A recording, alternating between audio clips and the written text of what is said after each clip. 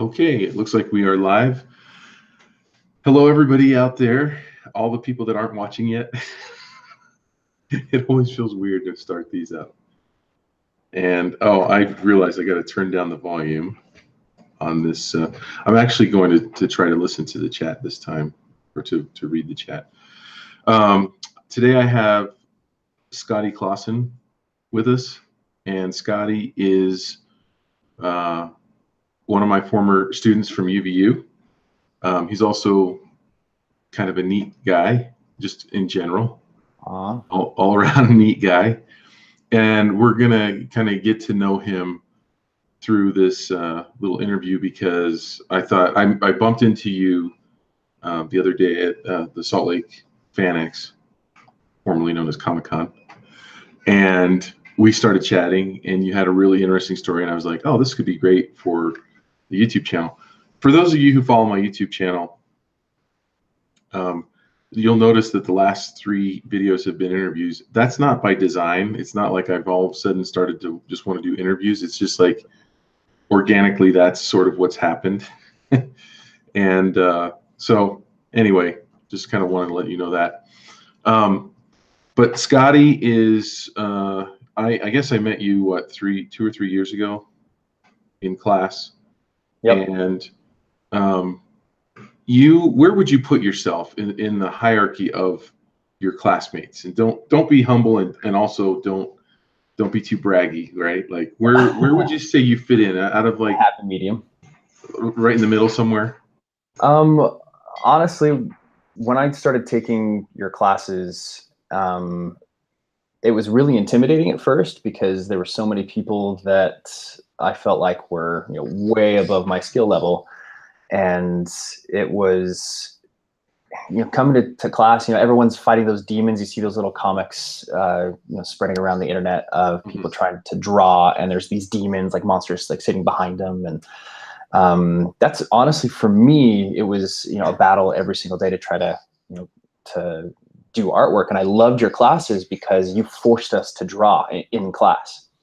And then you would take those drawings and you would put them up on the projector. You draw over the top of them. And I found that fascinating. So, going back and retaking your class, mostly just because I wanted that extra experience of your critique and, building up that, that thick skin that everyone at UVU keeps talking about. Mm-hmm. So I would probably put you somewhere in the middle too. And I think you definitely made a lot of improvements. And the reason why I like your story so much is because I think that a lot of people that are following my YouTube channel are probably up and coming illustrators. And I talk a lot about, or I interview a lot of people that have that are successful, that have made it, that are doing great things, but I rarely interview people that are kind of in the beginning of their career. So I think your story is really important. Before we get into that, let's just talk about a few other things, though. Sure. This is totally off the wall. This is going to come out of left field, but this is something, and we've never talked about this, but if I had to cast you in a movie, you would be the bad kid. Really? Yeah. You have that look. Like that. I've had friends tell me that I kind of remind them of the blonde kid from Karate Kid. Yeah.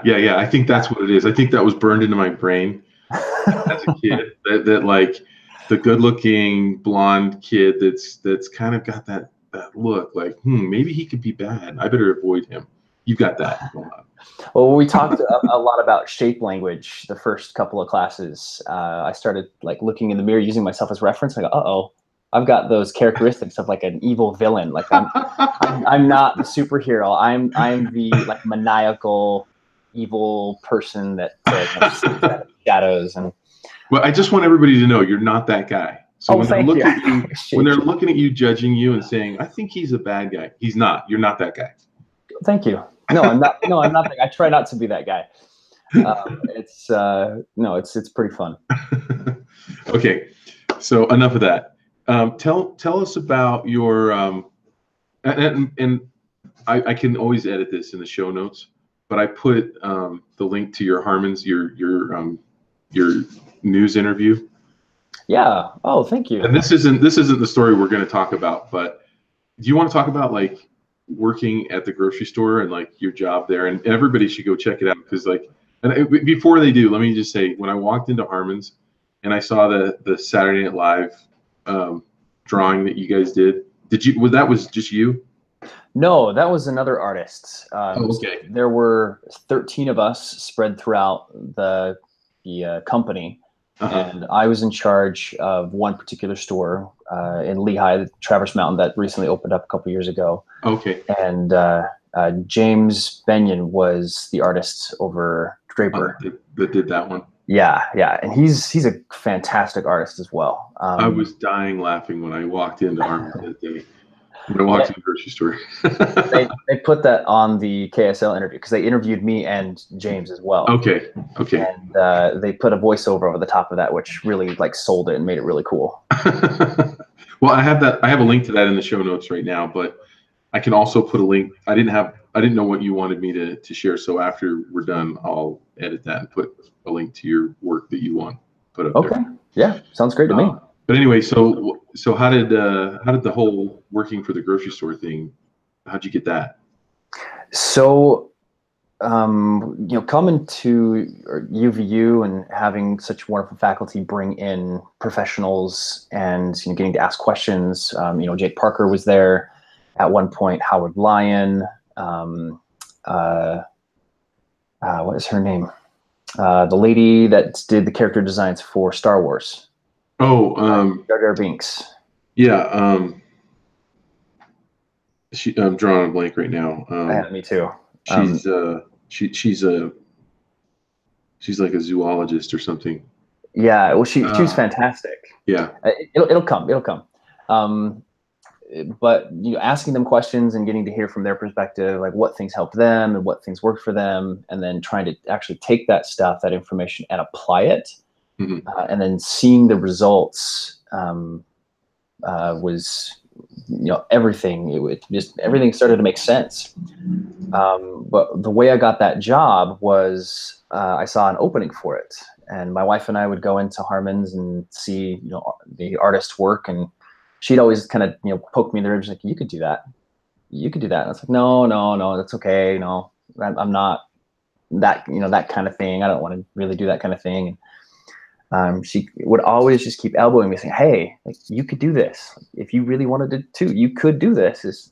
So don't let fear cloud your judgment. And mm-hmm. Is there some part of you that has to overestimate your ability to go for a job like in the beginning? No. I've had that question asked a couple of times before, and the best response that I can give is, if you decide that you're not good enough, you don't give your client or whoever it is that you're trying to work for the opportunity to make that decision. So if you put everything on the table for them, you put the ball in their court and you allow them the opportunity to make that decision. Whereas beforehand, I was the one making the decision, calling the shots, and not giving anyone outside the opportunity to make that decision. So I guess what I'm saying is, you didn't. So you. It sounded like you said you had some self-doubt, but you're saying, I think we're saying the same thing. That you're saying don't self-edit yourself out of the equation. Let the employer do that. Yeah. If you don't give them the option to choose you, then you're not going to get picked. Right. So with that, I started going around and talking to the artists that were there and just knocking on their doors and saying, hey, do you have a second that I can chat? Do you mind? I'll buy you lunch. I'll buy you snacks, whatever I can do to get a little bit of time from you. And that was probably the biggest thing, was going in beforehand and just kind of making my face familiar and getting to know people. And after that, it was, showing up to the interview. And one of my favorite artists is Todd Knock. He does Post-it note sketches, and he'll take those and he'll just do quick YouTube videos on them. And Mm-hmm. I took it a step further where I would do Post-it note sketches and then I would leave them places. And I would put like free art on them, or in interviews, I would actually give one to the interviewer. Mm-hmm. And because of that, it was something that Howard Fulmer talked about a lot. That he tries to bring his resume or his face back to the top of the pile so that he gets more work. And I tried that and it worked, because I'd even gone back in a couple of times and taken a bunch of those sticky notes and I plastered them all over the manager's door and just said, hey, just thinking about you. I really appreciate the opportunity. And so let me get this straight. So you went to the grocery store, you met some of the artists there. Yeah. They kind of just barged in, or what? Like, yeah, I just walked in and knocked on the door and said, hey, do you have some time right now? Or can we schedule some time later that I can come in and talk, and I'll buy you lunch. And that way, you're not going to get in trouble for not working. So you didn't look for ads in the paper. No. You didn't fill out applications online. No, I didn't even know it was a thing. Like, you went there. I did. Yeah. I just showed up and was like, oh, this is interesting. Well, let's go talk about this to somebody, and asking questions eventually led me up to the office of the artist. And from there, it was just building that relationship and asking the right questions. So you're lucky because you're outgoing. I wouldn't say that. I would just say that I'm not afraid to ask. And I think that's a big problem that people typically have, is they're too scared to step outside of their comfort zone. Mm-hmm. And something my wife told me back when she and I were first dating was there's no growth in the comfort zone, and there's no comfort in the growth zone. Right. And that, to me, it just like blew open all these opportunities for me. Because at first you think of like these Hollywood movies that there's this mentor that finds this gifted kid and tutors them and makes them this, great, have this life-altering, art career or movie career, or whatever. And I always kind of thought since I was a kid that that something like that was going to happen, but I was getting older and nothing was happening. So I had to make that decision. Like, no, I got to take control of this. I've got to make the decisions to figure out what I need to figure out. And if I don't know it, then I need to put in the time to figure it out. Right. So just to interject really quick, Kendra in the comments says that it was Terrell Whitlatch, and that's it. Yep, that's exactly what it was. Yep. Yeah, she's amazing. She's actually come to UVU, I think 3 different times since I was there. Really? Oh, yeah. Wow, that's awesome. Okay, so one of my favorite things from her was she got up in front of the class and she just goes, "I just want to apologize for Jar Jar Binks. That was an accident. It wasn't. I didn't mean for it to happen. It was a sketch." Like, it was really, really funny to hear how some of those characters came to life. That's funny. Yeah. So how many times have people at businesses tried to kill you for coming in and trying to get to know them and meet them? Like, if they use knives or battle axes, halberds. I went to a couple of video game studios out in California to try that same strategy and see if I could just, as the industry says, get your foot in the door. Uh-huh. And one in particular that my wife and I went to made a couple of my favorite video games, and I thought very, very highly of them. And I walked in, and there were 2 solid glass doors. There was a camera on one side and a phone, and the title of the company up front. And I knocked on the door. Can you name the companies? Do you want me to? Yeah, I mean, like, unless you did something that's to get you in trouble. No, nothing like that. I didn't toilet paper or any building for not letting me come in. No, High Moon Studios was one of them that I went to. They did the Transformers, the Fall of Cybertron series, and I absolutely love that video game. I love the artwork, and I wanted to go meet some of the people, just see if I could talk to somebody. And there was a little printout sign up of the phone that said, pick up the call for questions or for reception. And I walked up, picked up the phone, and just said, "Hey, I'm an artist. I'm a student at UVU, and I would really like to talk to someone or take them out to lunch if it's possible." And then you hear a little buzz, the doors open, and a lady comes walking out and sits me down at the little table in the front and just says, "Hi, I'm from HR. What can I help you with?" I said, "Well, I'd really like to talk to somebody from your art department. Is there anybody that's available that wants to go out to lunch?" And she goes, "Sorry, we can't really do that." And I was bold enough to say, could I just, pop in there and just say hi and just say thanks? And she goes, "No, for liability or for privacy reasons, and we can't allow you to do that. I'm sorry. Thanks for coming in though." And she kind of just walked back into the office. Well, that was fun. So she was paid. That was one of her duties, was to be the gatekeeper and make sure that people like you don't get in there. Yeah. Yes. And at that instance, I probably did look like the scary, evil person, like trying to come in for all of their secrets. And that wasn't the case at all. I mean, I've been to other places like Magic the Gathering, and just walking in off the street and saying, "Hey, I'd like to talk to one of your recruiters. I'd like to talk to just anybody that's here." And the problem was that at Tor? Or Wizards of the Coast, or I think it was Wizards of the Coast, up in Washington. So the problem with that strategy is I found sometimes you won't find the people that you need, especially if you go in around noon or 1 o'clock, because everyone's off to lunch. So I would go walking in and we wait for about 45 minutes, and the studio is really, really cool. There's artwork everywhere. There's sculptures, and I asked to talk to one of the recruiters, and he's out to lunch.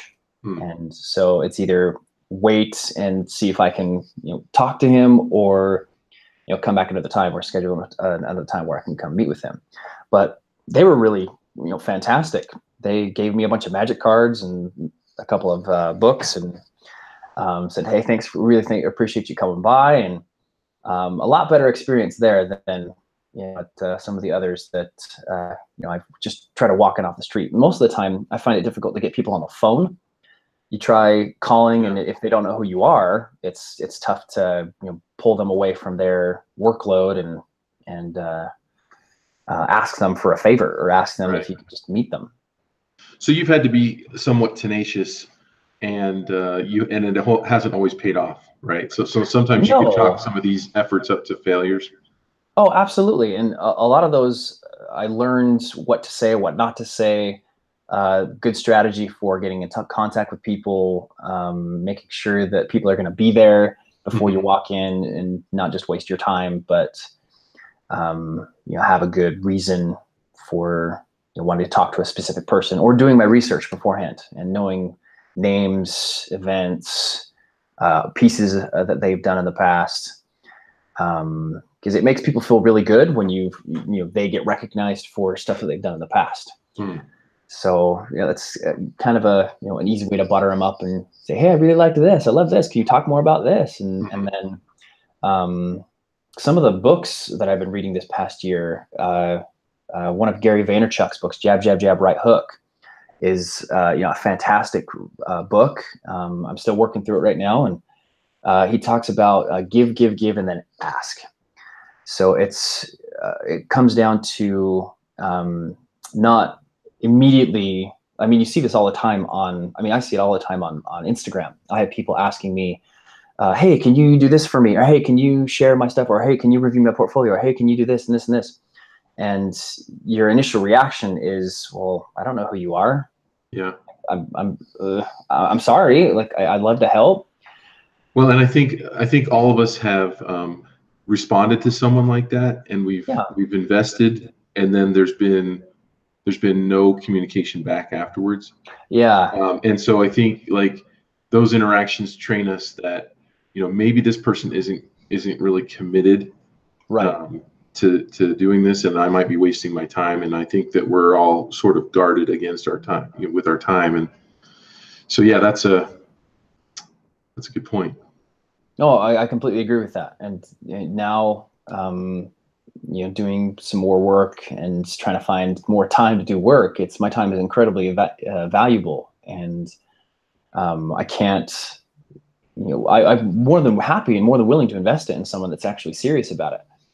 And I mean, Salt Lake Comic Con is a great example. You have people come up and they bring up their sketchbooks, they bring up their portfolio, and they're just dying and ready and willing for, you know, that advice or that feedback.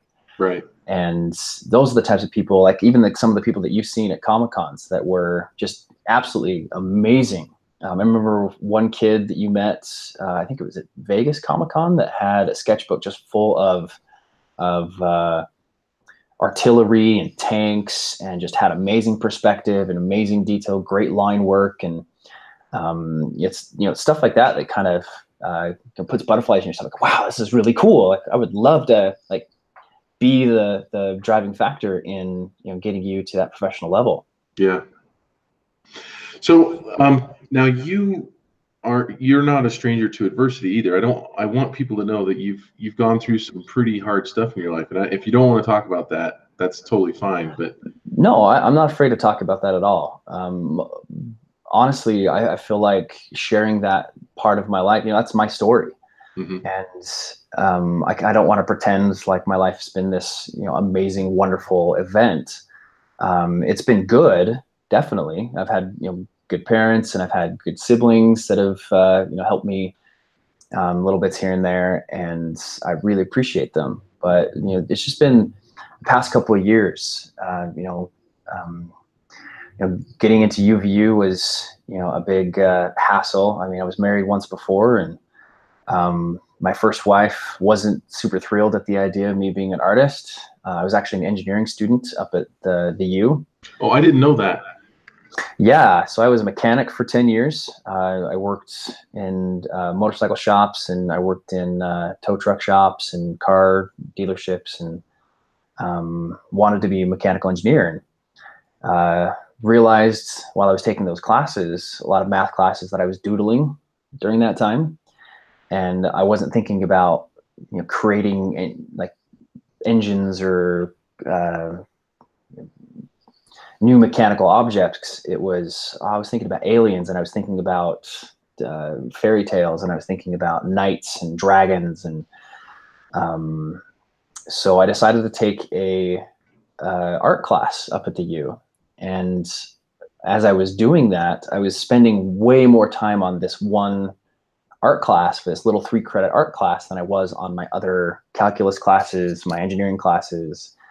And that teacher approached me and said, so what are you doing in school? I said, well, I'm a mechanical engineering student. I'm in the program at the U. And he goes, well, you've improved so much over the course of the semester.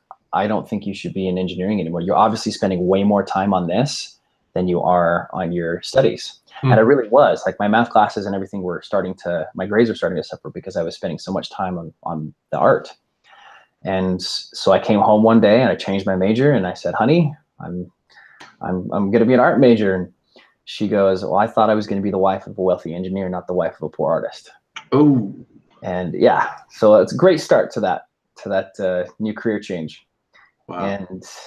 And she was supportive-ish. It was kind of half-hearted on a lot of those aspects. I would try to invest in opportunities or invest in programs or online tutorials, and she wasn't all for that. She just thought it was a fling, that eventually I'd get my head back on straight and I'd get back into the engineering program. But as soon as I got out, it was, you know, I didn't want to do it anymore. I didn't like coming home like covered in grease. I didn't like smelling like smoke or gasoline. And this way, it was a way for me to express, you know, who I was, and a way for me to explore new worlds. And I really, really enjoyed that aspect of it. And, you know, coming down to UVU and getting into the programs down there, and meeting you, and meeting Howard Fulmer and Perry Stewart, I just saw how intense it was, and I loved it from the start. Like, that's exactly what I wanted to do. And hearing, you know, these other professionals come in, you know, Jake Parker and Howard Lyon come in and talk about their experiences with Marvel or with Magic the Gathering or doing portraits. It fascinated me. And I love interacting with people because you get to see a real side of those people.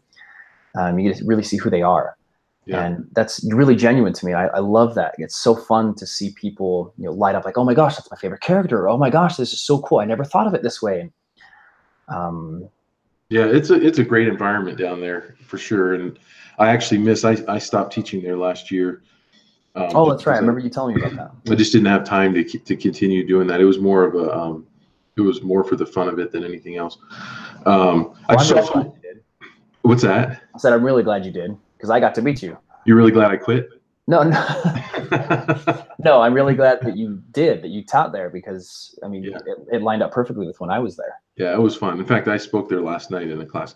I just wanted to let people that are watching this live know that I am watching the chat. And if you have questions for Scotty as we move through this, I'll try to work them in if they apply to what we're talking about. Yeah, and I'm really not scary, I promise. This is just. And if you've missed the beginning, we talk about Scotty's scary face. My demeanor. Okay, so then you and I met at Comic-Con, and you told me an amazing story, and I'm like, okay, I have to have this on the YouTube channel because it's unexpected, and it's really more of what I think we should be trying to do as illustrators. And it's the reason that I named this video "The Wrong Way to Interview for an Illustration Job" is because that's basically the right way. So go ahead and tell the story that you told me. Sure. So I had a couple other life altering events where. No, go ahead. Yeah, I don't want to rush you into it. So. Oh, no. Take it through its logical. Go wherever you want to go. Well, I just feel like these events in my life in the past really helped push me to make those decisions and to step outside of my comfort zone because I was so bogged down by fear and letting it control my decision making and not putting myself out there. I was so afraid what other people thought for the longest time. And my first wife and I, we ended up getting divorced, and 6 months later she actually passed away. And there was a whole series of drama that went along with that, and I wasn't able to stay for her funeral. Her family ushered me out and pushed me out, and her mom pulled me aside and told me I would never amount to anything, that I was worthless, and that good luck with the rest of my life, essentially. And wow. I was trying to be supportive. I brought her favorite flowers, and I mean, even still, they just kind of pushed me and my parents out of the building. After that, I had a severe time of depression, and I just tried to work. I tried to put all of my time and effort and energy into the artwork at UVU. And because of that, I wasn't sleeping very much. I was getting about an hour and a half of sleep, and I was drinking energy drinks like they were candy. I was having 4 energy drinks a day. Dude. And right. Well, that was caffeine's great. Don't get me wrong, but at that amount, I was asking for trouble. And I not too long after that, I ended up having a stroke. And I didn't know that. Yeah, my body just kind of said, nope, enough's enough. You're pushing us way too hard. And they hit the reset button. And my girlfriend, so my second wife, was very, she was there. I was very fortunate to have her there, because when it happened, it was, the weirdest thing. The whole right side of my body went numb. I couldn't talk. No one ever told me about this. I guess I lost connection somehow. No, it wasn't something I walked around and said, hey, everybody, no, I'm a part of the stroke club. No. I was taking Perry's figure drawing class at the time, and his class was very, very intense. And I mentioned it to him when I came back. It took me about 2 weeks to kind of get my feet back underneath me and to get back into the swing of things. And I was very, very lucky. I was very fortunate to not have anything more severe than what I had. And from there, laying in the hospital, wondering what is going on. They're putting me through every and all tests that you can possibly go through. I didn't have insurance at the time. It was it was really, really scary. Just wondering, like, great, how's this? How can it get any worse? But while I was laying there, one of the thoughts that came through my head was, why am I so afraid? Like, there is, I mean, I could have died. Like, I could have, my work could have been over. That would have been it. And there were so many other things that I wanted to do, and so many other things that I wanted to try, and people that I wanted to meet. And it really opened my eyes that life is short, and don't let it stop you from becoming who you want to become. Aristotle said something really good, which was, we are what we repeatedly do. So excellence then is not an act, but a habit. And I realized that my habits weren't in the right spot, and that if I was going to get better, then I needed to change my habits and to change my decisions. So my wife knew a couple of people out in San Diego, and she lived out there for a little while, served an LDS mission out there, and got to know a few gentlemen that had connections in the art world. And he invited us out to San Diego Comic-Con a couple of times. And at first, the first time he did, I was like, no, I'm not really, I don't really feel comfortable with that. And he asked again, and same thing. No, why didn't you feel comfortable? I just didn't feel ready. Working through classes at UVU, I was basing everything that I did off of, my comparison to other kids' work. And that was really, really intimidating too, to see so many other people that I didn't know their backgrounds, or I didn't know their work history, excel so much faster than I was. It was very, very intimidating, thinking that, I'm doing something wrong, or, well, I'm not going to work tonight because I know I'm not going to catch them, or I know I'm not going to, make a difference. And, after the stroke, I just realized, you know what? It's not about them. Like, why should I worry about them when I need to worry about me? And I need to be better than I was yesterday. And that, for me, that was like a game changer. It's a very, very basic, like, self-help type thing. But after that, it just kind of cleared the path for me. Like, oh, I need to get out of my own way and not allow fear to stop my decision-making. Like, I don't care what anybody else thinks anymore. It's more, oh, well, I did this yesterday. Let's see if I can do it better today. And that led to this gentleman asking the third time, hey, do you guys want to come out to San Diego Comic-Con? And again, my wife, elbowing me in the stomach, saying, hey, you could do this. So, oh, okay, all right, let's do it. Let's just, take what I have, and we'll see what happens. And I was able to go and enjoy San Diego Comic-Con, and it was, an amazing experience. I mean, it was really crazy to walk around the convention center like this, making sure that you don't bump into anybody. And because of the sheer numbers of people. Oh, there's so many people, but it's such a great environment, around all those creatives, and getting to see the Nickelodeon booth, seeing Cartoon Network, seeing Blizzard, seeing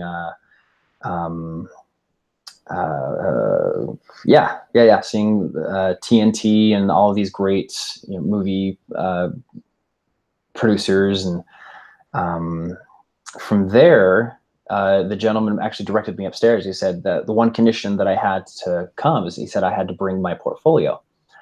So then he pushed me upstairs to the sales pavilion, and they're up at the main desk. They have a kiosk where you walk up to a computer and you enter your information into this computer, and you pick the companies that you want to interview for. And then 30 minutes before the interviews start, the computer randomly generates a list of 25 names. And if you're not on that list, like, you don't get an interview. And because there's just too many people that want an interview. Exactly, yeah.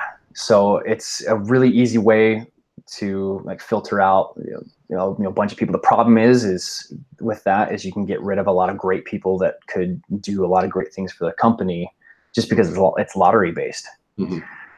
But I was fortunate enough to make it onto every list that I put in for. So there was Aspen Comics, Lucasfilms, there was Tonka Toys, Nickelodeon was another one of them. And just to be clear for everybody, you didn't go through animation. You were an illustration major.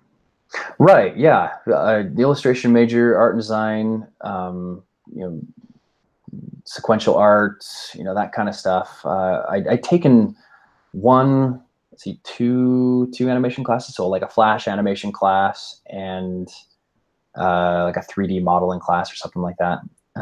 But it never really, you know, caught my interest. It was, well, I love comics, or I love, you know, a lot of the stuff that you do, the illustration side of it. And that just never was really an option. I just never took it seriously. But I just thought, well, why not? Maybe they could use my skills, or maybe we could benefit each other in some way. And that's typically what happened with like Lucasfilms and with Aspen Comics. Was I, you know, showed on my portfolio and they said, well, we're not really, this is not the kind of stuff that we're looking for. Like you're decent, you're good, but you know, we need more of like what t-shirt designs. That's what Lucasfilms was looking for at the time, was t-shirt designs. And Aspen Comics talked to me about having like a physical portfolio, because I brought my iPad with me and just had digital pages inside my iPad, and they liked the traditional stuff. They said they wanted to see the 11 by 17 pages inked and penciled, and a lot of that was just because of the lighting. They really like the natural lights that they have in the sales pavilion, and they wanted to use that on the actual medium. But as we were, you know, I wonder, just in thinking of this, from trying to put myself in the employer's shoes for a second, I wonder if another reason is that, you know, if you have the original artwork in front of you, then that's pretty, I mean, that links it to you, rather than if you just had some images on an iPad, maybe you didn't do them. I don't know. I wonder if that crosses their mind, you know? No, absolutely. That makes perfect sense, that they want to see that you're capable of, you know, mastering the medium traditionally before digitally. I mean, that was something that you and the other professors at UVU stated a lot, was we want you guys to work traditionally first before you go digital, because it's just another medium. Yeah.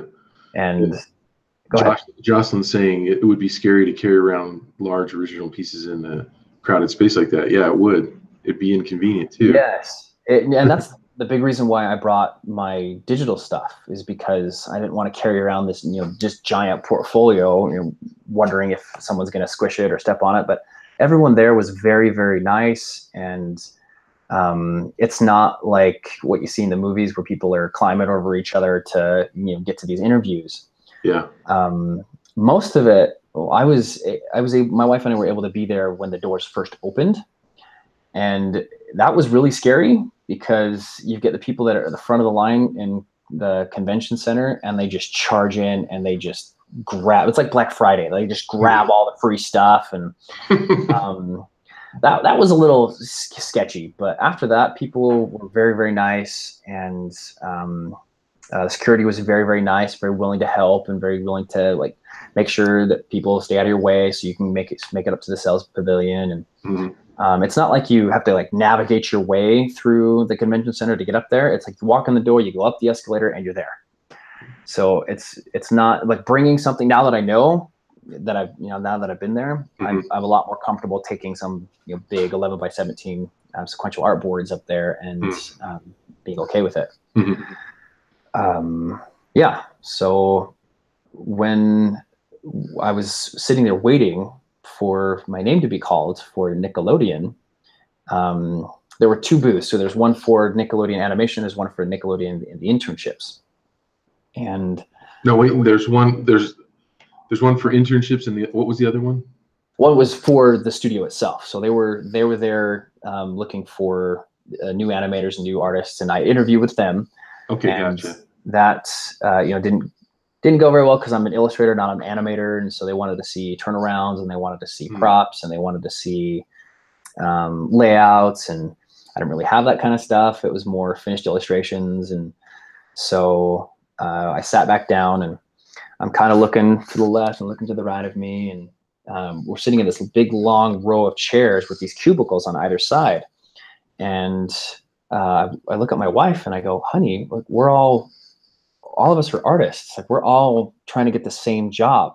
How many people? Just roughly sitting there waiting for their interview.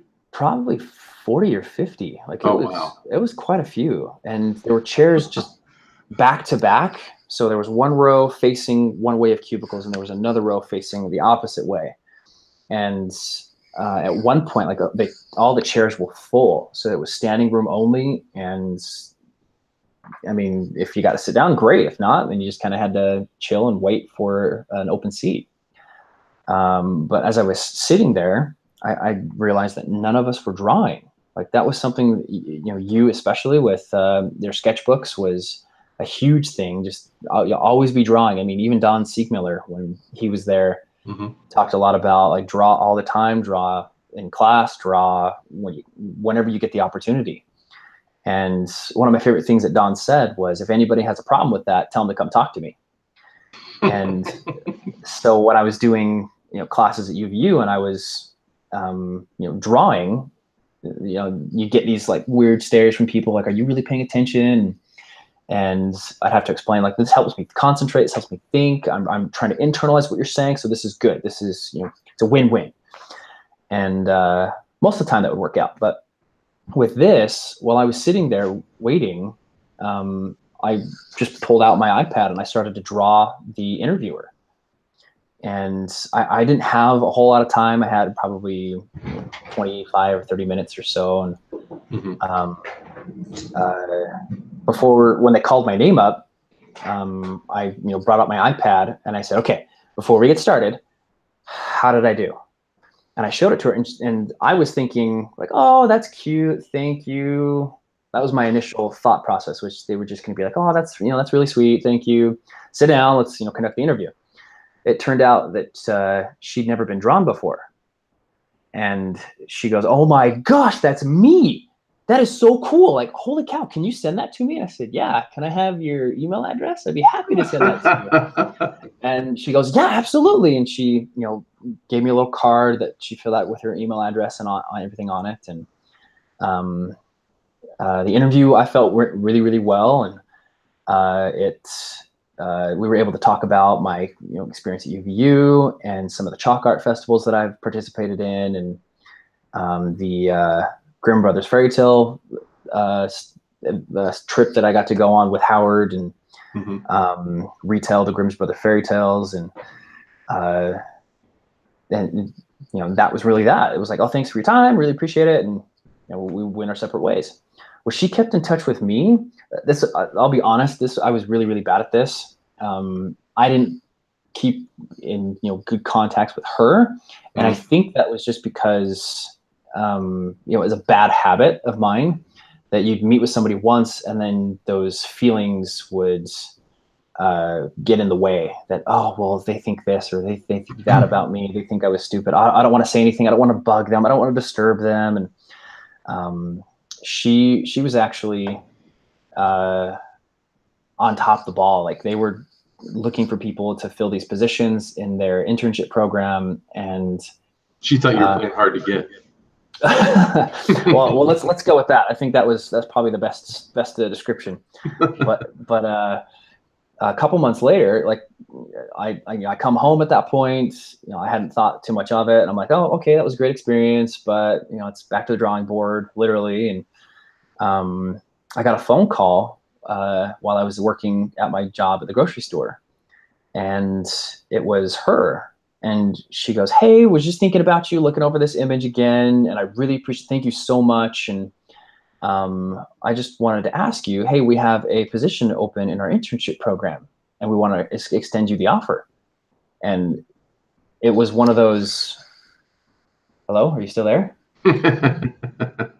Sorry, I'm trying to process this. What did you say? And she goes, well, this is so-and-so at Nickelodeon. We want you to come out for our internship program. We have this spot available for you. Do you want it? And I go, absolutely, I do. What do I need to do? And she goes, well, it starts in 2 weeks, and I need you to know your answer by tomorrow. Wow. Whoa. At the time, I was working full-time. I was in school full-time, and I had another internship with a video game company in Salt Lake and, Bountiful. I didn't know that part. And yeah, that was crazy. You probably told me, but I'm a bad listener. No, you're good. You're fine. With as many people as you interview, I'm sure there's tons of stuff that. Ask my wife. I'm a bad listener. So I panicked. So I said, yeah, absolutely. I'll get back to you as soon as I can. And I hung up the phone. And I just, sat back in my chair and just, what am I going to do? Oh my gosh, like, a million ideas and emotions are flooding in. And I actually just told her, no, that's way too much, for my to ask my wife to go out of her way to let me do that, or to quit her job so we can go out to California and do that. And so I said, no, you know what? I'm just going to ask. Let's ask. Let's see what people say first. Don't like shut it down here. Put it out there and let other people make those decisions. If you don't give them the opportunity, they're not gonna say yes or no. Mm-hmm. So I call my wife and she goes, "Oh my gosh, honey, that's fantastic. What do you think?" And so we talked through it, and she said, "Go. Like I want you to have this experience." And I said, "Well, what about you?" She's like, "I'll stay here. It's okay. I'll be your cheerleading section. I'll make sure that everything's held down back here at the fort, but I want you to go and I want you to gain those experiences and gain that knowledge." And it's like, okay, all right. So wall one is taken care of. Let's go to the next one. So I called my boss and told my boss everything that was going on. I said, I have this great opportunity for an internship. What do you think? And he said, go. Like, that's fantastic. Like, this is a dream come true. Like, go. I said, well, if it doesn't work out, like I'd like to come back. And he goes, well, I'll save your spot for you. Like, you'll have a place to come back if things don't work out at Nickelodeon. Well, that speaks volumes just in and of itself right there. Well, and if he said no, then it would look like he was trying to get rid of you. Like, oh, right. Finally, I can get rid of Scotty. Exactly. No, exactly. That's exactly right. So that was another patch of fear that I had to work through. That maybe he'll say no. Maybe he'll just want me out of here. But we had a great relationship, and he was a fantastic boss. I loved him to death. And I called the internship coordinator that I was with, and I called my teachers. So I called Howard and I called Kent Christensen. And, I was actually working for the UVU newspaper as their illustrator, and I was stressed out that one of them was going to say, no, you can't do this, and just shatter that whole dream. But every single one of them said, go. Like, this is the whole reason why you're here, is to have these opportunities and to take care of these opportunities. And it was the craziest thing in the world to have all of this just fit, all of it fall into place to make it happen. And had I just said no, I wouldn't have known, and I would have driven myself crazy. Oh, well, what if?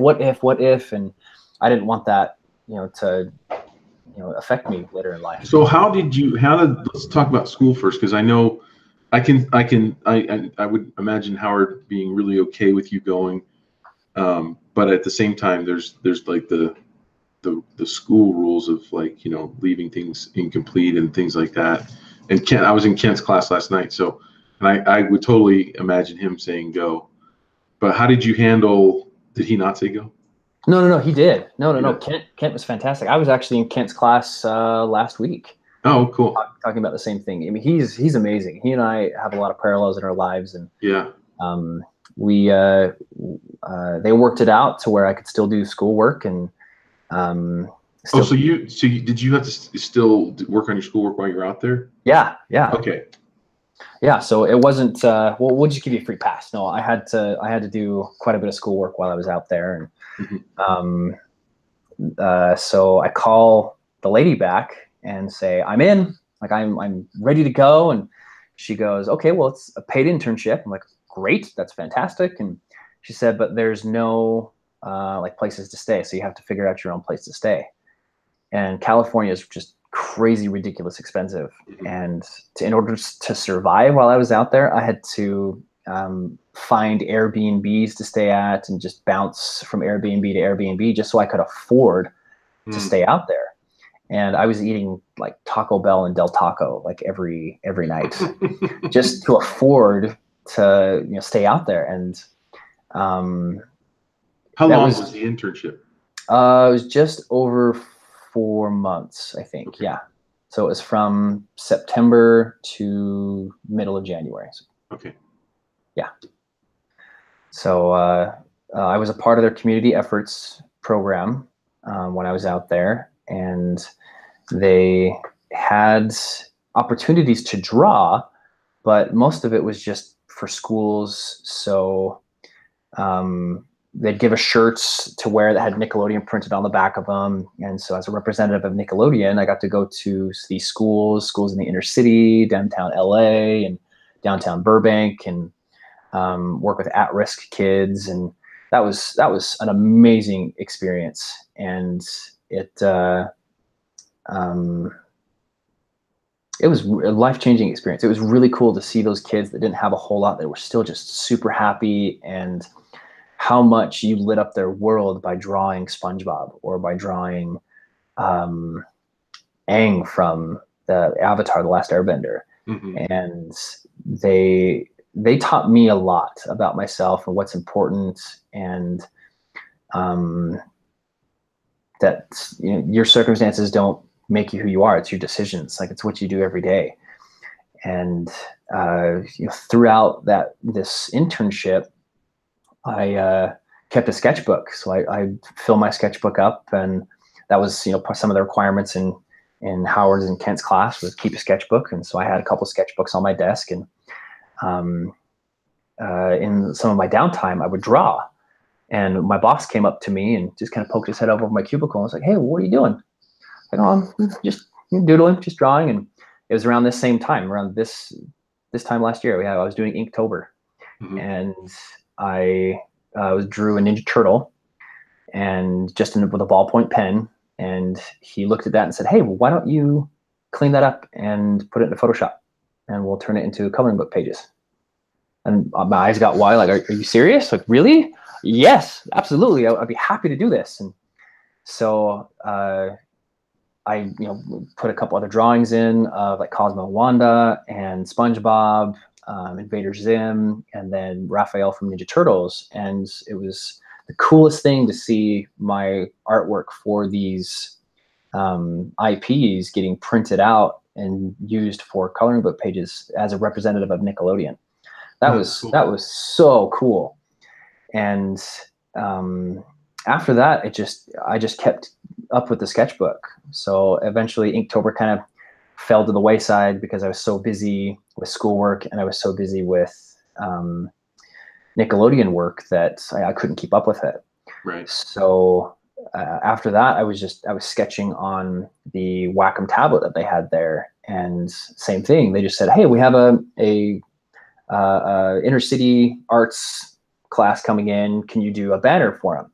And in their new Nickelodeon building, they've got this massive, I think it's 170 something square inches or something it's a large TV, a very, very big TV. Mm-hmm.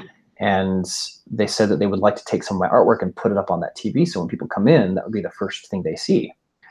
And at first, like those demons and devils, pop up inside you and just go, "No, like you're not good enough yet."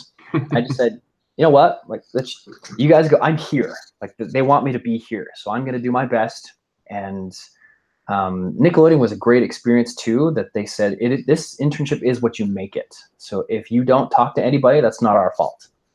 You have the directory, you have the history of the company, and if you don't go out of your way to figure out who you need to talk to, then it's not our fault. Like, that's really cool. That's a great attitude for them to have, because that's that makes the internship worth it if you're into it, Definitely. And I really try to take advantage of it. I was meeting with storyboard artists and layout artists. I met with artists and the art director from SpongeBob. They would host every week. They would host executive lunches. So I got to meet executive producers, and I got to meet creators, and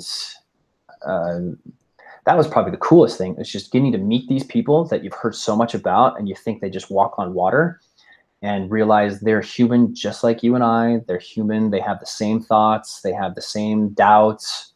But the difference is they try, and they put themselves out there, and they don't let people tell them no. They say, okay, well, you said no. All right, well, I'm going to go figure out another way to do it. Like, you're not going to stop me. So that was very inspirational and really, really eye-opening as well. But you know, as the course of this internship went, I just kept drawing, and I kept finding time to draw, and I would actually stay well past the closing time. So I usually stayed till midnight or 1 o'clock every single night, just so I could absorb the energy that was there.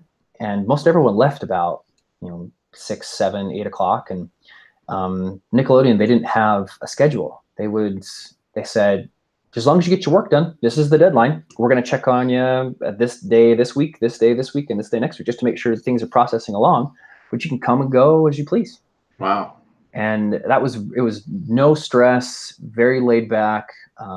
They had Wiis and Xboxes and PlayStations at these cubicles. So you could get up out of your cubicle, walk around, and you could say, hey, I challenge you to a Mario Kart race. And you could sit down, you could play Mario Kart for a little bit and kind of detox and de-stress. And now if you do that in Mario Kart and you're ahead, then they'll catch up. A turtle shell will come out of nowhere and get you. Yeah, so you do need to be careful because it can be very, very competitive. And they had a screening room there. Speaking of that, they had a screening room, a giant screening room that we would play Super Smash Brothers on. So in a theater, essentially, we got to play video games, which was it was so cool, a really cool experience. But as the internship progressed on, constantly taking notes and meeting these people, setting up lunches. The same thing I would do when I got the job at Harmon's. I would call people up or email them and just say, hey, I'm an intern. I've really loved your work so far. I would stalk people on IMDb and Facebook and just say, hey, I saw this. I really enjoyed this. Do you mind if I take you out to lunch? And most of them would come back and say, oh, you don't need to do that. I'm happy to help. Like, sure, I'd go ahead and meet you. And I would always buy them lunch because I always felt like I didn't want to just take from everybody. I also wanted to give and show them that their time was valuable and not waste I'm not here to waste their time. Like, I'm investing in them as well. And everyone was so nice. Everyone was so stinking nice. Out here in Utah, we don't see a lot of that, and we assume that nice people. Yeah, that people aren't all that nice out in California, especially in Hollywood. Those people are stuck up, and they're they need to get off their high horse. And when I was out there, everyone was so nice, so humble, and just great to work with. And even a lot of the creators, like they have the creators out there and the executive producers out there that you can go talk to them or go ask them questions. And I met the creator of the new co-executive producer of the new Rise of the Teenage Mutant Ninja Turtles, Andy Siriano. He also did Samurai Jack for Cartoon Network, and he's an incredible artist, incredible person, very nice, very humble, very down to earth. And it was so crazy to watch him. As you bring a sketchbook piece to him, he would lay a sticky note over the top of it, make corrections, and hand it back to you within 20 or 30 seconds and say, okay, now go figure out what I did. And that was just, oh, okay, well, I just watched you do it, so I should be able to figure it out. And you'd go and spend half a day trying to figure out what he did, come back, and he'd lay another sticky note over the top of it, make corrections, say, okay, this is out of perspective, this is, these proportions are wrong, your line quality is not as good as it should be here, and okay, now go figure it out. Wow. Oh, well, and that really reminded me of you, because in class, you would say, okay, draw now. Here, this is your assignment. We have a cat king, I think was one of the things that we had, and draw a cat king. So I was like, oh, okay, well, I don't have a whole lot of time to build up reference. So like what Jake Parker said, building your visual library and studying beforehand so I can access that information when I need it. I was able to do it, and then have you throw it up on the screen and draw over the top of it. That's so valuable, and I really appreciated that because it showed me what I could do to make things better, and to go find things that are like that so I could study it. And same thing with Nickelodeon. Like I'd bring a sketchbook out, or I'd bring a portfolio out. And when I was working with the layout artists for the backgrounds on SpongeBob, they did the same thing. They would look at my stuff and then just say, hey, look, maybe if you try this, or go study this person, this is the direction that you want to take it, because this is what helped me. And SpongeBob's super unique because it's almost all done traditionally still. The backgrounds are all hand painted. It's all done with like cell art, so the cellophane and the cell paint, and it was so cool to see all of that come to life, and you get that valuable feedback, because we as artists, we live or die on feedback. And going to first, when I was at school, I was so intimidated, and I fell into the trap of waiting to the last second to do projects. And that was mostly because I was intimidated, and mostly because I didn't want to be, pounded for what I was working on. And I would just think to myself, oh, well, I'm going to get pounded anyway, so what's the point in putting all this extra time and effort and energy into something when I could just do something right at the last second? I can go hang out and play games and do all this other stuff anyway.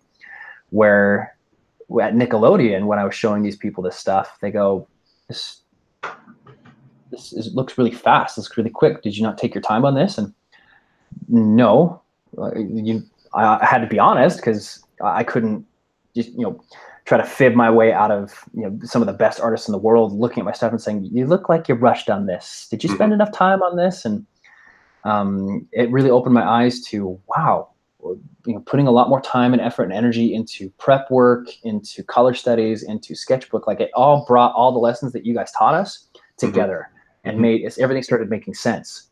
Because then I had, Perry in the back of my head, and Howard, and you, and keep a sketchbook. And it's just, that sketchbook really helped a ton in opening up opportunities. And even now, I'll go to Walmart, or I'll go to a public place, and I'll sit and I'll draw people. And there's some of the most interesting characters that you find at Walmart or 7-Eleven or these public places, and people will come up and they're like, hey, what are you doing? I saw you staring at me for 30 minutes. Like, what are you doing? And you're a creeper. What are you doing? Well, I got that look. Maybe I need to wear a mask or something when I do. Maybe that won't help. That's probably a bad idea. No, honestly, I promise I was just drawing you. Yeah, exactly. Right. Like, I'm not trying to steal your soul or anything. Like, it's fine. Most people will ask for the drawing, or I'll give it to them. And there was one instance where I was at a tire shop getting my tires rotated, and had a gentleman sit across from me. He was a construction worker, contractor, had the bright yellow vest on, had a big old beard, hair slicked back. And I just looked at him and said, he'd be really fun to draw. So I found a ballpoint pen and pulled out an extra sheet of paper, and I drew him. And as he got up to leave, I tore it out and said, hey, just this is for you. And he looked at it and he goes, oh, that's why you were staring at me. Okay. Oh my gosh, this is cool. Thank you so much. And it's actually opened doors to other opportunities that I wouldn't normally have considered. Like, a lot of them ask, hey, do you do tattoos? Like, well, no, I've never drawn for a tattoo. It's like, well, hey, what do you think of this? And it gives you more experience from creating that opportunity. But all I was doing was drawing. Yeah. And then I disrupted their day to say, hey, I want to do, this is something nice for you that I wanted to do.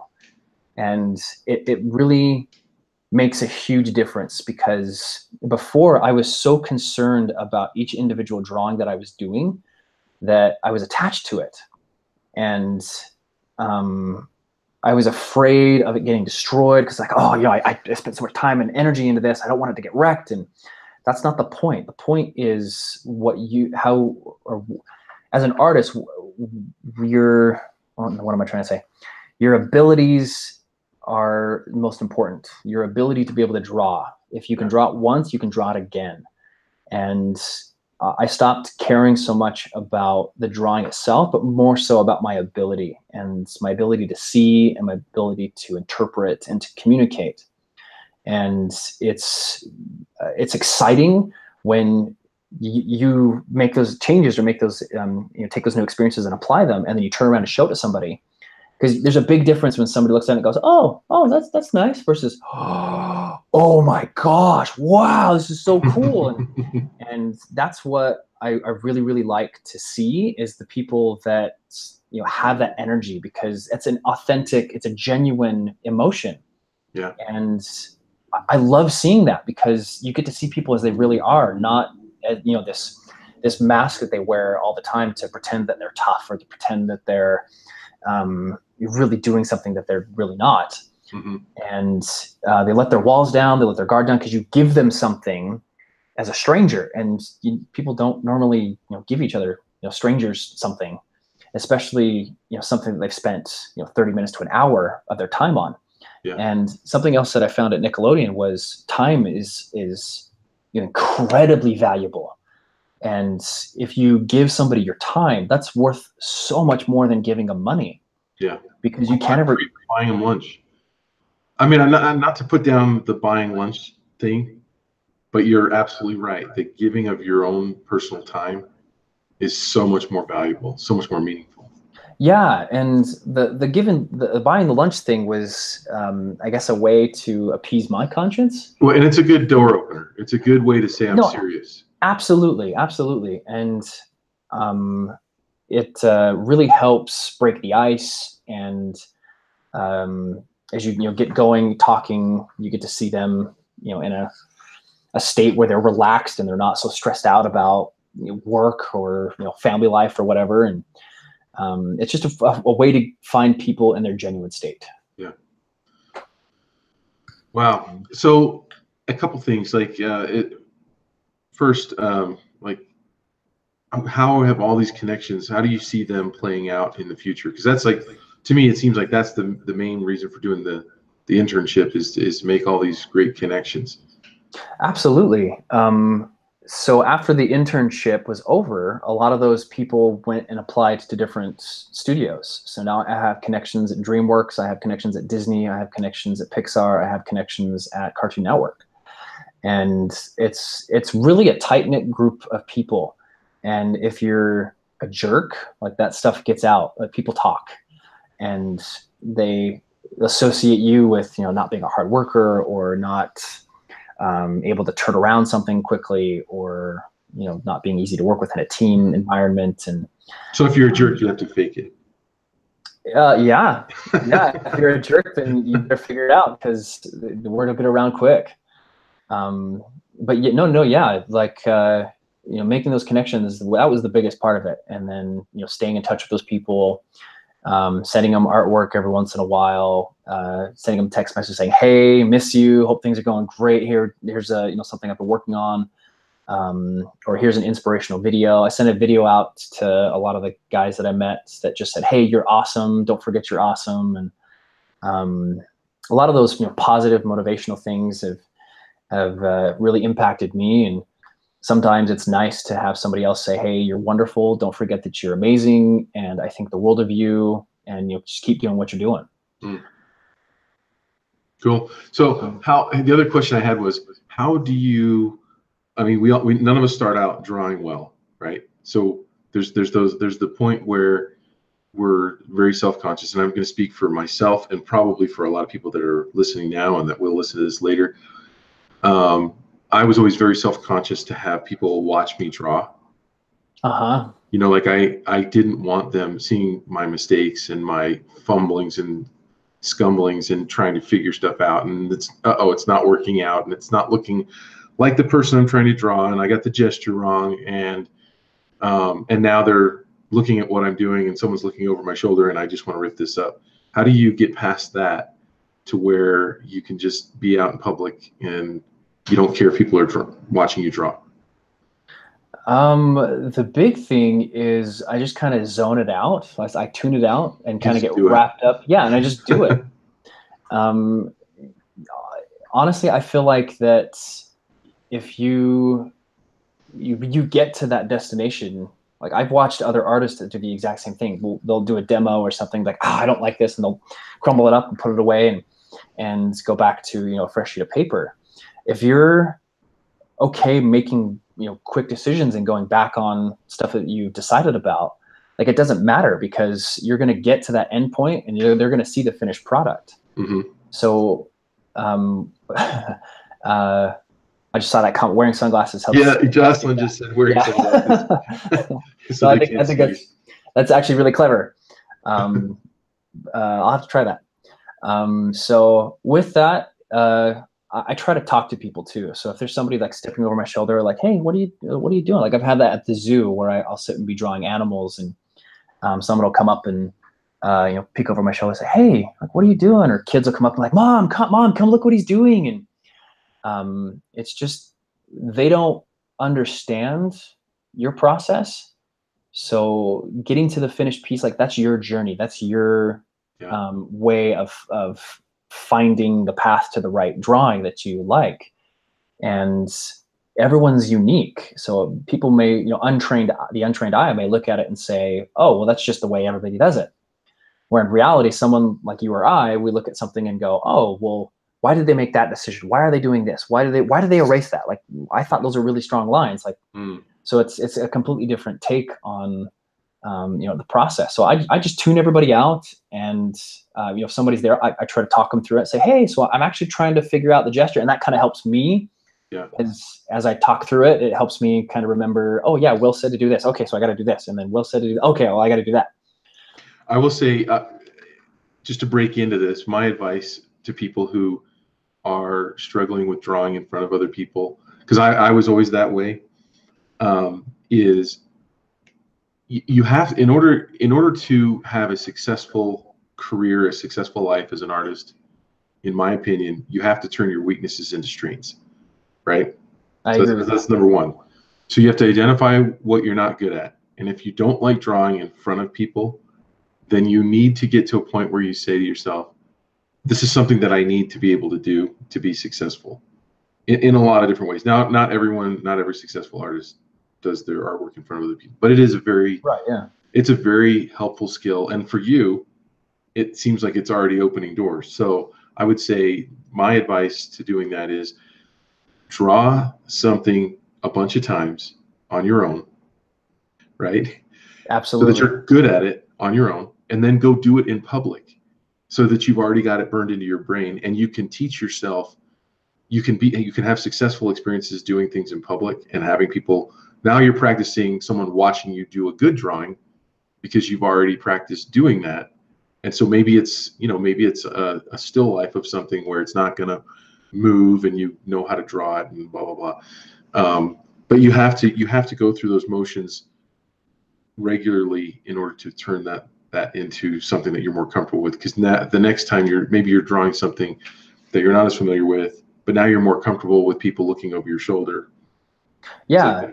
No, absolutely. I completely agree with that. I think that's fantastic. Like, it all comes down to mileage and how much time you're willing to put into it. And if you really want to be good at it, like, you're going to invest the time into creating good habits and, getting up early. I know Jake Parker's done this, quite a few times where he shared his schedule, and I think that kind of information is really invaluable because that's something you can put to the test and see if it's really going to work for you. Yeah. And if not, you can tweak it a little bit and make it work towards your strengths, so you can figure out those weaknesses and turn them into your strengths. Jake Parker's an animal. We shouldn't try to pattern our lives after him. It's only going to lead to despair and anguish. So you're basically, what I hear you saying in this interview, the moral of the story is be Will Smith in Men in Black, right? Remember when he drags the chair over in the job interview? Yeah. And he makes a huge screeching sound. That's basically what you did. Yeah, right? Just do you. Like, you'll come up with ideas on your own about what to do, and instead of acting on them, most people will be like, "Oh, that's crazy. That's stupid. I'm not going to do that. I'm not going to put myself out there." But it's just being you. Then you said you had like 40 people in the room, and whenever and it's funny because we have like these human behaviors that we're supposed to do. Like, you get in an elevator and everyone's supposed to look down and be quiet. Yeah. We're all humans, right? And so my buddy Wayne, you met him at Comic-Con. He's the guy that takes my characters around at different conventions. Yes. Well, great guy. He likes to break all the social norms, which has been good for me. But sometimes I just want to be another human and just like put my head down and just be quiet. But in elevators, he'll just talk to everybody. He's like, so why are we all quiet in here? And it's just it creates he loves creating these awkward situations. I don't really like it when he talks to me in the bathroom, public bathroom, you know. but no, he's a good reminder for me that it's okay to be different. You know, we're as artists, we're trying to create a unique style. We're trying to say something that hasn't been said before in the world, right? Otherwise, why do it? It's not art. Exactly. And then when we get into a job interview, everyone puts their heads down and is like, okay, I have to behave like everyone else and not stand out like everyone else. And you basically drug the chair across the floor, making the screeching sound, again, like in Men in Black, and you got noticed. That's what I hear from this. No, absolutely. And as an artist, like you're trying to prove to these employers that you love to draw, and that this is something that you're willing to put all your time and effort, energy in, all your free and spare time into. And my thought process was, you're sitting there holding your portfolio, waiting to go up there, and you go up there and you show it to him and say, hey, I love to draw. Well, you just had 30 minutes sitting down doing nothing, and you weren't drawing. Do you really love to draw? Is that something are you serious? Because your actions didn't prove to me that that's something you really love to do. Yeah. So I wanted to prove both in word and action that I really do love to draw.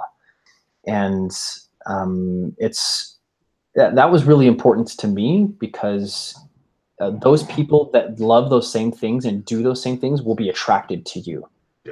And when they are, you get to meet those great, wonderful artists that you've looked up to, and getting to meet a couple of my heroes and people that I really look up to was awesome. And just pick their brains and kind of get good insight into what exactly helped them, and if that doesn't help me, how can I tweak it to make it beneficial to my situation. Great. So what's in the future? What do you have cooking? What's going on now? So right now I'm working with that same video game company in Bountiful. We're coming up with our own video game app, and I'm doing all the art for them. So I'm doing characters and props and layouts and FX and user interface. So it's everything, top to bottom, back to front. So it's really, really fun, and it's a lot like finishing school. I did. I finished school. Okay, cool. So Great. Howard, actually, I was talking to him a little bit about this, and said, I really want to do the BFA. Like, I feel like I won't, be much of an artist if I don't do the BFA, because it seems like all of my heroes do the BFA. And what are your thoughts on that? And he's like, well, Scott, if you're already getting work, like, I know you're resourceful, just graduate and get to work, because that's way more valuable than sitting here listening to us old codgers do demos on the board. And sometimes it's better to just be out there if you're drumming up opportunities. Absolutely. No, definitely. And I met Steven Silver, an artist in California who did artwork for Kim Possible and Danny Phantom. Really great guy. I got to meet him. He's got a YouTube channel as well. Yes, he does. He's fantastic. And I got to sit down and talk with him a couple of times during a couple of seminars that he gave out in California. And he said to me that your portfolio is your degree, because he never went to school.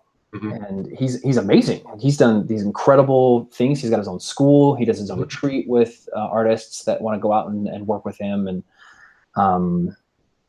that was a real big eye opener for me. Was, hey, your portfolio is your degree. Like, it doesn't matter. I mean, you even said this, and all throughout UVU, like, it doesn't matter where you go to school. It matters that you can do the work. And if you can do the work, then you'll get hired. Another big thing of that is like your social skills. A lot of artists tend to get put into that stigma that they're misfits or they're outcasts or that they're socially awkward. And that's a big weakness for a lot of artists that I've worked with, and even artists that I saw and met at CTN, and artists that I worked with at like they're in Burbank. They have their I think it was like a weekly draw, like every other night draw, where they could have cameras. You can find it on Facebook. They have cameras out, and they'll have a live model come up in costume, and they'll turn poses every so often. And I actually went to a couple of those and met people there that were suffering through the same exact things that I was suffering from. The crushing depression and the anxiety and, bad social circles, like people that don't support you in what you do. Like, you got to get rid of them. Like, I love you, but I got to love you from a distance, because you're not helping me. You're not feeding my fire. You're trying to put it out. Yeah. And like, being able to build those social skills is huge. If you don't know how to talk to people, like, they're not gonna be willing to work with you. You need to be able to communicate. You need to be able to turn around something quickly. You need to be able to hit your deadlines. And wouldn't you say having positive energy, genuine positive energy, is probably the most important thing you can bring? I absolutely bringing yourself, just being happy with yourself and being happy with what you've done. And because like that's what I think of when I think of you. I think of this young guy who is, if I hired you, I have a really good I could predict that if I asked you to do anything, you would just say yes. How hard can I, how much do you want?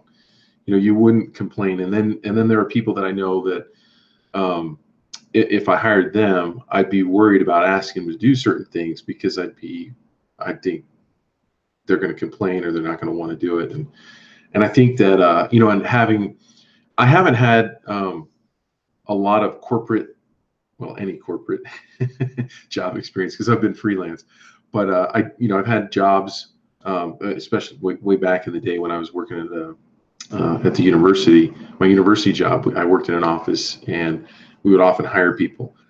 And this is just kind of a life lesson that I learned at the time, was every time my boss would hire new people to come in and work with us, he would during the interview, he'd ask the standard questions. He'd get the standard answers. Sometimes he'd get good answers. Sometimes he would get mediocre answers. But then when the person would leave, he would turn to all of us and he'd go, "What did you think?"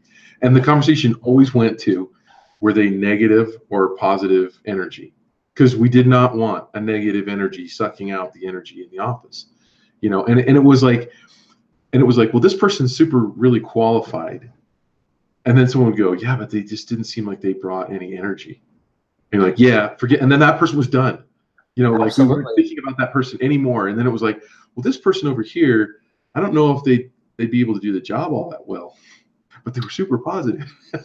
Well, and that's actually really interesting you bring that up, because quite a few of the executive producers and art directors that I met in Nickelodeon all said a similar thing. Like, if you have a great portfolio, but you're a pain to work with, sorry, like, I'm not going to put up with that. Everyone works so tight knit in an animation studio.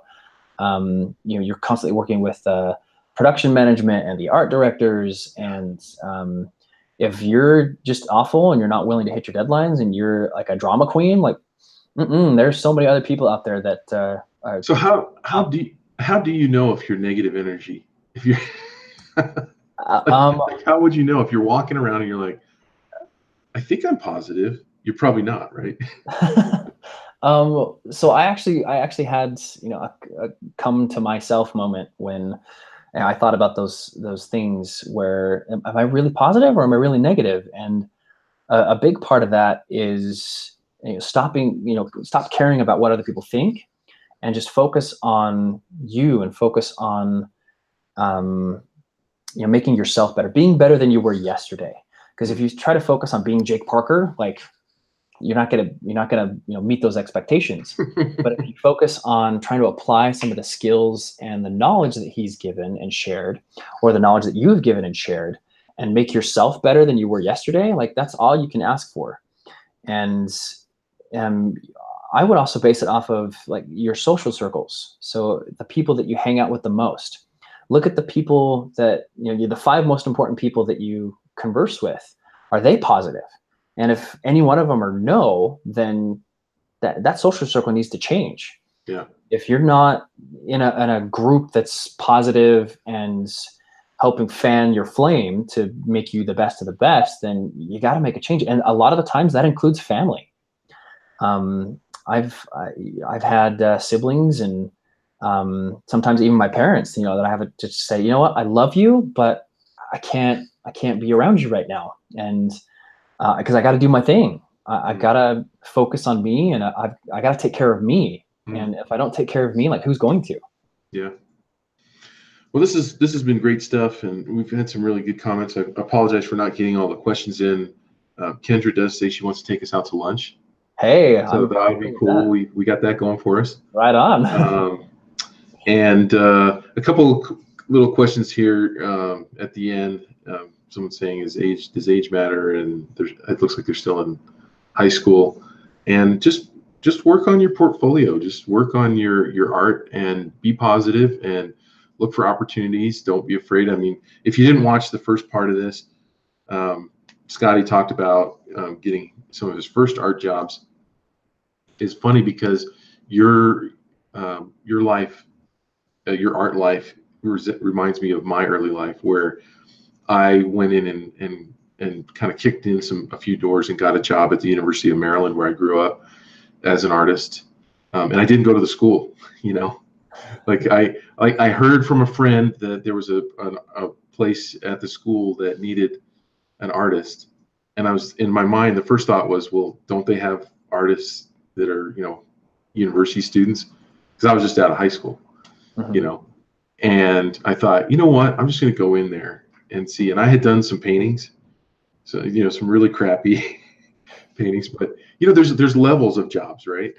Absolutely. There's different levels. And so I went in, and obviously there's something in the oil paintings that I had done that was enough. And the woman there was like, I can work with this kid. And so it ended up being a great job. And it ended up, I did mostly graphic design work, but they were able to teach me on the job. And so that opportunity I had to kind of create, someone would have got that. Yeah. And just had to be the right place at the right time. Yeah. Well, a big part of that too is, even Steven Silver talked about this too, that the skills are a commodity. Like, if you're easy to work with, that's really, really important, because they can teach you and train you to develop those skills and give you opportunities to grow. Like, Nickelodeon would have weekly draw nights. They would have draw universities. So they would invest in their artists and teach them better skills and get them to work with people that have accomplished things that maybe that they're trying to get their staff to accomplish. Yeah. And if you're tough to deal with and tough to work with, and you don't have those social skills, like, that's really difficult to want to invest into somebody that is just going to be a thorn in your side. Yeah.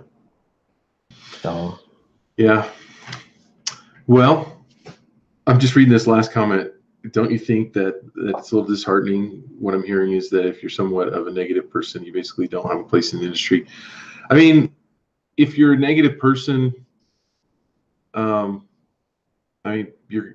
negatives are kind of repellent, and people just really don't want to work with you. So I would say if you're bound and determined to be a negative person, you better have the best skills. Just sit at home and work on your artwork and make your artwork so amazing that whenever you apply, when I send out your portfolio, or whenever you put your portfolio online, people see it, they almost have a heart attack. It's so good. And they're like, we're going to work with this person. And then, maybe they look you up on Google and it's like, this person's a negative person. They're like, we don't care. This artwork is so amazing.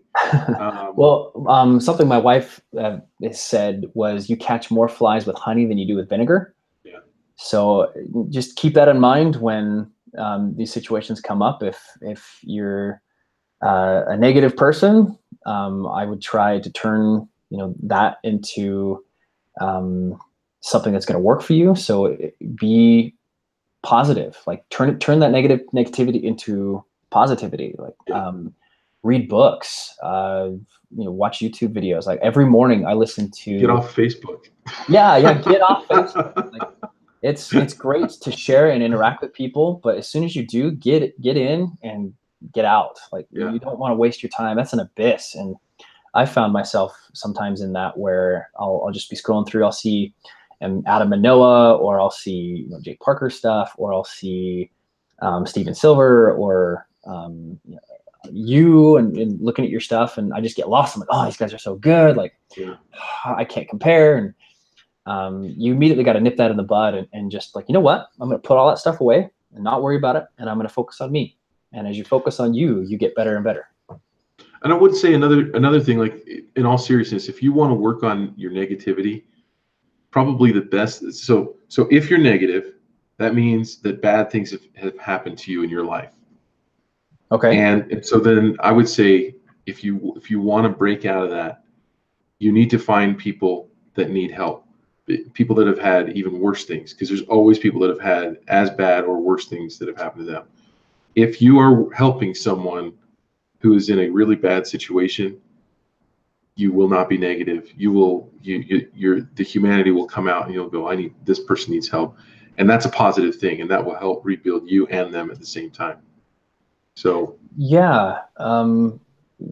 giving service, like to sum all that up, I feel like a lot of it's just getting out there and going and helping, and going to a hospital and drawing for kids. And when I used to work for the Draw Shop down in Salt Lake City, the whiteboard animation studio. Mm-hmm. And we went to the opening of the new Star Wars movie back when they relaunched the series, when they went on with the series. I know I'll upset some people if I don't get it right. The Force Awakens, is that what you're talking about? Yes. So we went and saw the Force Awakens, and they brought a bunch of kids that were from the hospital, and some kids that had some form of paralysis or some disease or a terminal illness. And getting to meet and talk with these kids, it's just like they're so like wrapped up in hope and like wanting to make lives better. And you're 12, like where in the world, like how do you have so much wisdom? And they know that their life's never going to be the same, and that life is going to be what they make it. And if you want to be negative, like you'll be negative. If you want to be positive, you'll be positive. It's all about like your decisions, what you choose to think about. And if you don't change, you don't control your mind, like the mind controls the body. And if you don't control your mind will rule the rest of your life. Yeah. Good advice. Good stuff. And thanks a lot, you guys, for joining in. I apologize for not announcing these ahead of time so you can plan and put it in your schedule, but my schedule is not as organized as it should be. You're also very, very busy. Very busy. Yeah, it's easier to do it this way. I know it would be helpful to put these out. Maybe I'll get there someday. But thanks for watching, and thanks for your comments. And thank you, Scotty, for joining in. Thank you for having me. This has been really fun. It was great.